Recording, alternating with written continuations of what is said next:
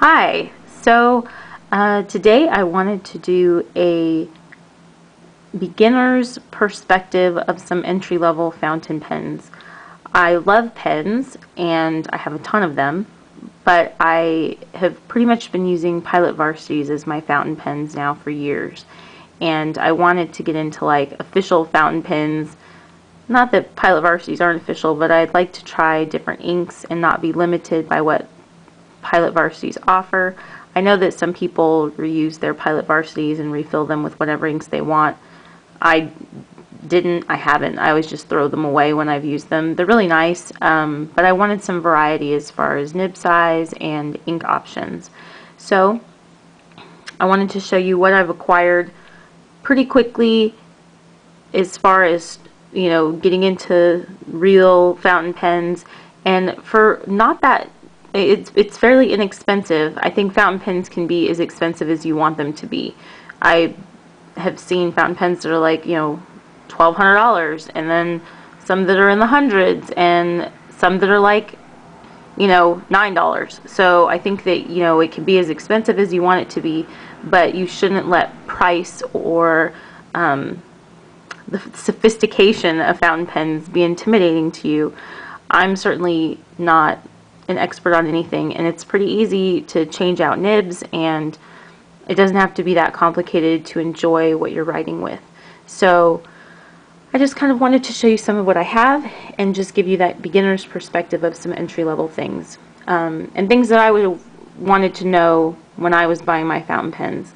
Before I do that, I just wanted to show you this. This is really cool. This is an ink vial holder. I think it's actually a test tube holder, but it will hold samples of ink. So Goulet Pens does this subscription every month, and it's $10 a month. It's called Ink Drop, and this is March's inks that they send out. They'll pick 5 inks a month, and they have some sort of a theme. So this one was Fade to Black. They have a little story about it. They've listed the brands and the inks that come with it. And along with this subscription, not only do you get your 5 inks every month, but you also get access to a discounted part of their website where they don't just have their inks at a discount. They also have other things, like this holder would have been $12 if I had just waited, but it was part of the order that I placed when I placed my ink drop order. So for March, it came with those. And the reason why I ordered an ink drop subscription is because it's not that expensive. It's $10 a month. Each sample is 2 milliliters, and even though they pick what you get, it's still a variety. It's a variety of brands, and it's a variety of colors. And I think in the future, and just from looking at their past offerings, it would have been some colors that I wouldn't have normally chosen, but that doesn't mean I wouldn't have liked them once I tried them.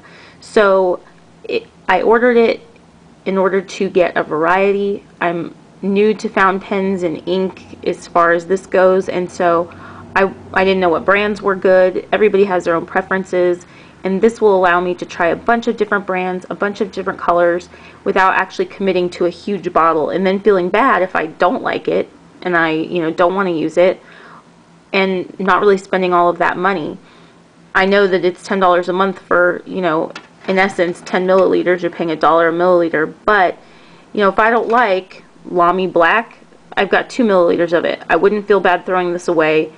In this, which holds 40, I could just keep it there if I wanted to use it and needed a backup, or maybe I'll love it and I want to get a whole bottle of it. But this gives me variety, and as a person that's beginning to get into this stuff, I think it gives me some nice options and exposure to what's out there and available. This grid is, or this holder is numbered, so I think you could make a pretty complex grid if you wanted to, but at this point I have 5, and they're all the different black ones, or the Fade to Black, and I currently have, I think it's pronounced Diatramentis in silver gray. I have this in my Pilot Metropolitan, which I'm going to show you today. I also realized I'm not good at making short videos, so if you're willing to stick around, it'll be great. In my order, I ordered this. I ordered the ink drop subscription. I ordered a 1.5 stub italic nib for my Lamy Safari, which I actually have on the Lamy Safari. This is the extra fine black nib that I bought with my Safari when I originally got it. But I'm going to show you how easy it is to change them out. But they sent it to me in this little vial, which I thought was cool because now I actually have a place to keep them where I won't lose them, and I can just put it in here, and it's brilliant. So that is that. Now, my order consisted of the nib, the holder, the ink drop subscription. I also ordered a Pilot Plumix and a Pilot Metropolitan. This is the Pilot Plumix. I don't have all the original packaging, but it was packaged really well. Everything was really tight and secure. It was almost difficult to open up, but nothing was rattling around. Everything came in perfect, pristine condition. It was really fast. The nice handwritten note on my invoice was really nice and thoughtful of them, so kudos to Goulet pens. The Pilot Metropolitan came in like a slip cover and then this box. And so I'm just using this to keep my small little, collection of fountain pens. It has like a magnetic closure, so that's kind of cool. I mean, the pen itself was like, I think it was like $16. For a $16 pen, the packaging was already impressive. But it gets even better. So here's my Lamy Safari, the charcoal matte finish. I did get it with the black nib, but currently I have the stub italic on it that I'll show you a writing sample of. So let me tell you about these pens. Okay. So what I was trying to achieve in my order was a set of pens and nibs that would provide me with a variety of writing abilities, styles, but for as little money as little cost as possible. I'm sure that other people can get more with less, but this was kind of how I went about doing it. So I had the Lamy. This was my first purchase. It came with the extra fine nib that I ordered. I ordered the stub italic nib, and that was $13. So that was the Lamy situation. Then I saw these Pilot Metropolitans, and seriously, for like $16, I can't believe this pen cost $16. Was it 16, 19? Whatever it was under $20. I think it was $16. And it is beautiful. And so this comes with a medium nib. Then through some video watching and research, I found out that the Pilot Plumix, this has more of like, I think this is like a 1.1, but it says medium, and it's Japanese, so I don't know if it converts to the same. I know it's a little bit different than like a European size medium nib, but it has an italic stub nib on it as well, and it's smaller than the 1.5 Lamy Safari. So this pen's nib will fit on this pen. So these are interchangeable. This pen was, I think, $9. And it looks like a $9 pen. It's not ugly, but it's not this, which was just like, a few dollars more. So I think for around $50, I have 4 radically different looks to my writing. I have an extra fine nib, a medium, a smaller italic nib, and a larger italic nib. So I was trying to like build my writing capabilities as quickly and cheaply as I could, and I think I've done, for myself, I'm satisfied with what I've got here. And so I just wanted to kind of show you some of it.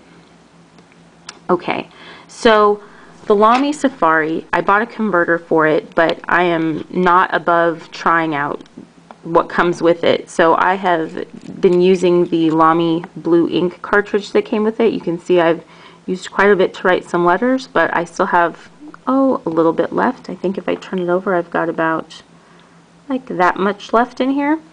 So I'm going to use it till it's gone, and then I'll fill my converter with one of my ink drop samples.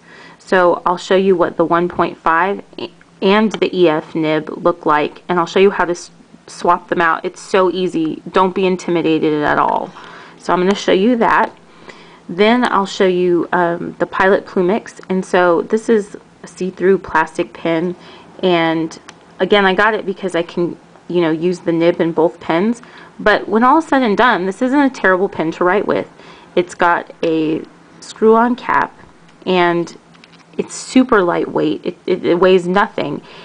My only issue with it, you know, if we're not looking at like aesthetics, is the same issue that I find I'm having with the Lamy Safari. So as beautiful as this pen is, as much as I like it, and it's like my first real fountain pen, so I think I'm, you know, somewhat attached, is the grip.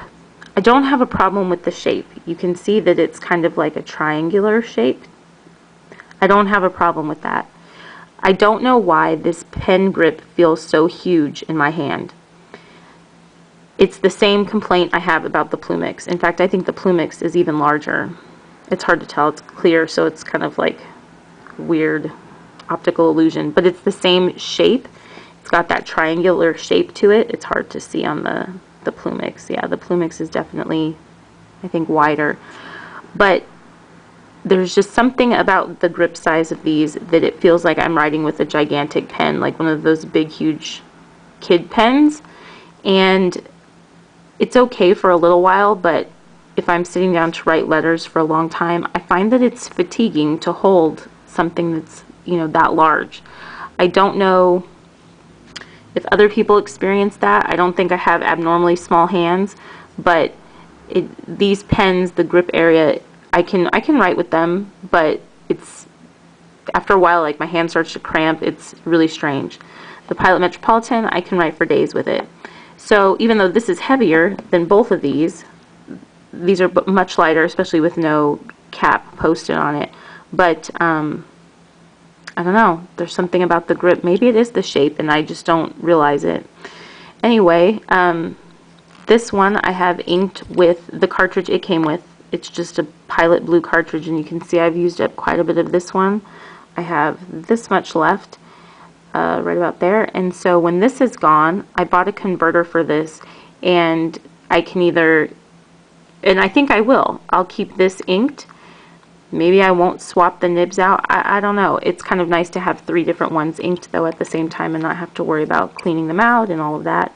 But I certainly use the cartridges that come with them, because why not? It's ink. It's just as good as something else, and it gives me an opportunity to try it. So those are 2 of them. Then I have the Pilot Metropolitan. So I just have to show you a little bit about this, because this pen is unbelievable for the price. So it's got this brushed metal finish, and it's really smooth. It's a beautiful shape. It's nice, you know, as far as weight, but it's not too heavy. The gold, I was really kind of nervous because I thought that the gold would be a little bit tacky, but they didn't have the black or the silver available in any of the patterns. The little middle section has a pattern on it. You can either get the zigzag, which is what I got, or you can get one that has dots, or I think there's one that's plain. I went ahead for the zigzag because I thought it's gold. I'll get the gold and zigzag, 2 things that I wouldn't normally get, and it's beautiful. I love it. It's not tacky. It's not cheap looking. It's a really classy pen for the price. The clip is silver and it has some little detailing here, and I just can't believe this pen was so cheap. I don't even understand it. To me, this pen is so much better looking than the Lamy Safari. As much as I like the finish on this, and I think it looks really stealthy, I know people like the clip on the Lamy Safari. I hate it. I think it's so ugly. This to me looks so classy. This clip drives me crazy. But anyway, and it has a little hole for the ink, which is okay, so that you can see what's going on in there, but I would have actually preferred no window, some other kind of clip. But this is beautiful. So it comes off and it has a nice snap to it. The cap posts well. It doesn't slide at all. It's got a good grip to it, and then the grip area itself is black. And you see how small that is? This is like the perfect size for my hand. This I love. I could write for days with this. And I even like it without the cap because it fits in my hand perfectly and it weighs like nothing. My husband preferred the cap because he has a larger hand, so it kind of like rests there, but I love it without the cap. It's so comfortable, and I can't get over the price. So This pen came with a black cartridge, which I haven't used yet because I did want to use my ink drop subscription, obviously, so I kept the black and I thought I'll just keep that and put it in my pencil case if I get brave enough to bring these to work, and then I'll have like a backup in case, you know, I run out of ink. This came with a converter already, so it came with a black ink cartridge and it came with a converter. And I was a little bit intimidated when I saw them, like, I have no idea what to do with this, but it's so easy. Seriously, do not be intimidated by fountain pens and the fact that you fill them or whatever. It is not a big deal. So this, you just need to make sure that it's pushed firmly in, and I would take it out, but it has ink in it and I don't want to spill it everywhere. So all you do is you take this part of the pen and you dip it down into the vial, and this had 2 milliliters and this takes about 1 milliliter. And so you dip it into the vial all the way, you squeeze the top, and then as you let it go, you'll just see the ink suck right up into it, and that's it. It's done. Then you wipe it on a paper towel and it's over. To clean it off, you would just put it like in a little cup of water and, you know, squeeze the little converter a few times, flush it out, and you're ready to go. It's so easy. There's no twisting or nothing. It's just squeeze it and let it go. It's brilliant. So everything about this pen is easy, and I just think this is a perfect beginning entry-level fountain pen. It's cheaper than the Lamy Safari. To me, it's more comfortable. It's better looking. It writes better. You can swap out the nibs if you want. You can't buy nibs for this like you can for the Lamy Safari, and I think that's kind of where the Safari has the edge a little bit. There's so much versatility with that pen, so that's probably why I would, you know, I'm obviously going to use it and keep it, and I'll probably buy some other nibs for it down the line. But as far as like getting your very first fountain pen, I would have so much preferred to get this over the Lamy Safari. To me, it's like for your money, it's just a better pen. I don't know. I'll probably offend somebody by saying that. So that is that. I'm going to show you writing samples now from all of them, and then I'm going to swap out this nib and I'll show you how to do that as well. So I'm just writing on, I'm just going to do my sample on, oops, let's see, I'll have to pick up the camera a little bit. A Rhodia blank notebook page, nothing fancy. Well, I guess it is fancy. If you're just used to like regular paper, it would be fancy. And it's totally worth it. Getting into higher end stuff, not just like, you know, what you can find necessarily at Staples or whatever. Paper is just as important as nice pens. It just having nice things like this encourages you to write more, and that opens up all kinds of doors for you as far as pen pals and just hobbies like calligraphy. And I don't know, it's certainly a worthwhile endeavor, I would say. And at this point, I feel like I am too old to use junky products. It's, you know, if I use something, I want it to be of good quality. So anyway, I'm going to show you this, and then I'm going to swap the nib out, and then I'll show you the other one. So this is the Lamy Safari. This is Lamy Blue ink. I think I'm saying it right. I don't like it Lamy. I just don't think that sounds right. So I'm going with Lamy.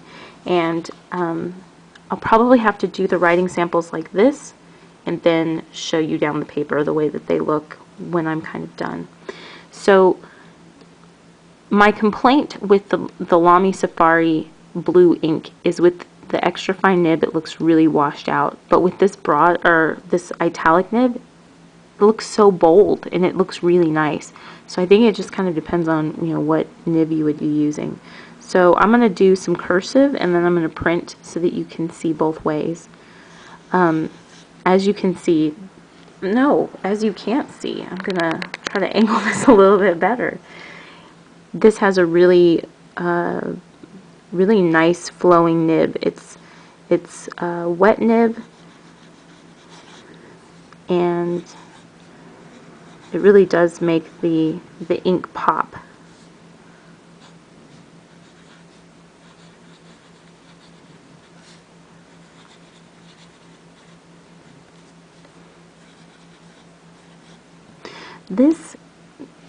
This nib size makes me want to write large. I think it's because it's such a wide nib, and I really love super narrow needlepoint pens, so I don't have a whole lot that are really thick like this, so it makes me want to write much larger than I probably need to, but I like the effect that it gives to my handwriting.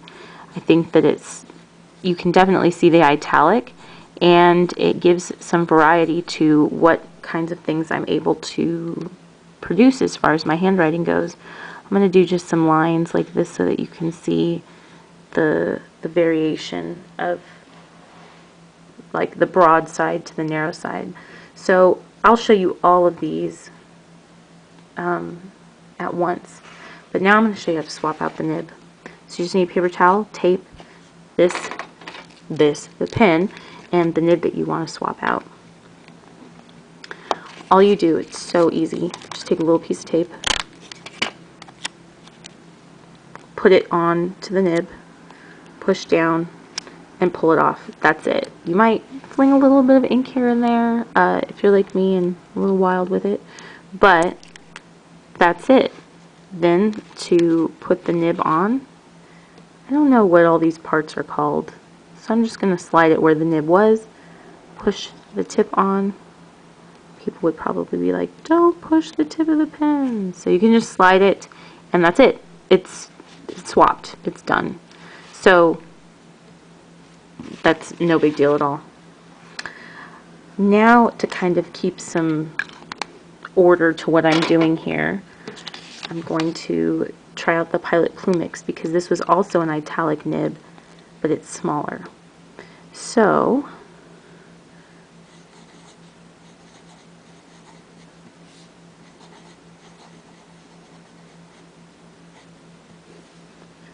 this, I don't know the size, so I'm just going to put M stub italic.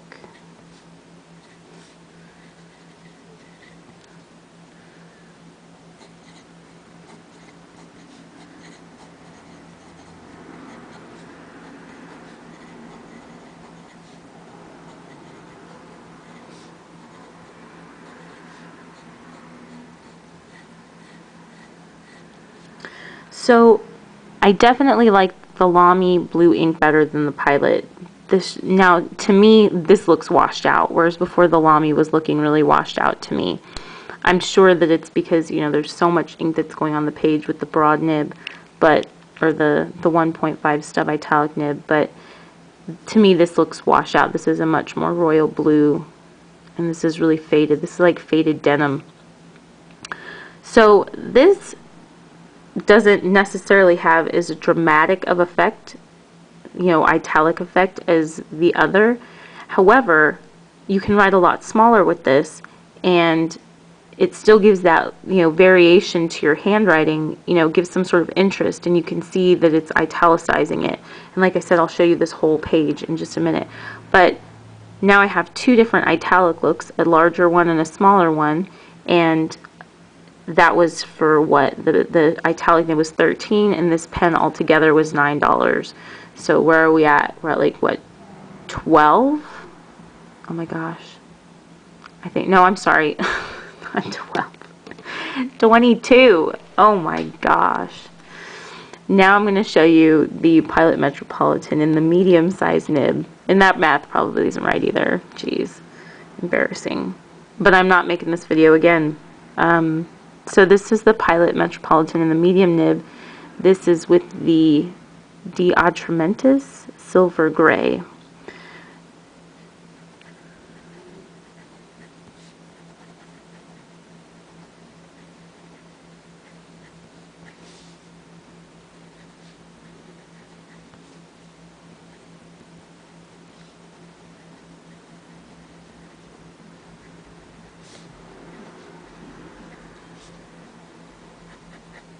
So to kind of back up, like I said, this is a beginner's review of a beginner's perspective of these kind of entry-level pens. This one was a little bit scratchier, and the ink flowed really easily. This one was definitely scratchier than the first one. The ink flowed fairly well. This is not scratchy at all, and the ink flows very freely. It's really smooth writing. So if you're the type of person that you like something that is going to feel smooth as you're writing, it's this. It feels so smooth, it just kind of glides across the page with ease. And I mean, I'm not putting like any pressure on the pen at all, just putting the pen on the page, and that's what's happening. It's already, you know, it's pretty effortless. So that's the Pilot Metropolitan. And now I'll show you the Lamy Safari with the EF nib. So here it is. It's such a beautiful finish on the pen. I really do love the look. So this is with the same blue ink.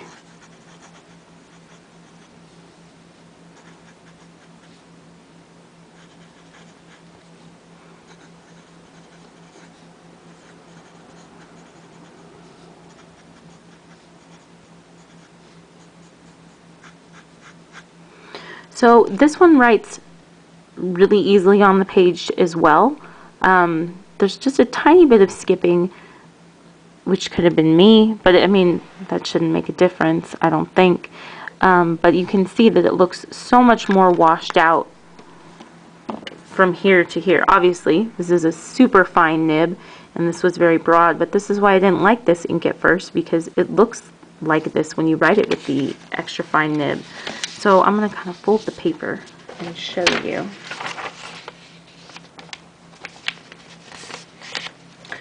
My samples. So I've got my Lamy Safari 1.5 stub italic nib, and you can see the little variations in the broad and fine edge. Then I have the Pilot Plumix, then the Metropolitan, and then the Lamy Safari extra fine. So for, what do I have? I have, let's do some math here. For 9, 13, I think 16 and 26, is that right? So what is that? That's 12, 13, 15, 4, 20, 24. So for $64, this is some really rough math, because I'm not even sure if the pen prices are exactly right. But so let's say under $75 for sure, and probably with my ink drop samples $75. So I have 4 different, drastically to me, different looks for like 60 something bucks. I've got a broad italic nib, I have sort of a medium italic nib, a medium just regular nib, I guess, and then an extra fine nib. So depending on what effect I want to create with my handwriting, when I'm writing, I can get all of these different looks. And as a person that's just starting off in real fountain pens, you know, I couldn't get this variety with the Pilot Varsity. I can get it with this, and I'm sure I could have interchanged some nibs or something somewhere along the way, but I'm not like that complicated as far as, you know, I've seen some YouTube videos on it. This was easy, very easy, and it was fairly inexpensive. So this gives me enough variation that whatever it is I'm going to do, I feel like I have a fountain pen that I can do that with. And with my ink drop subscription coming in every month, I'm going to have a variety of inks to do that with.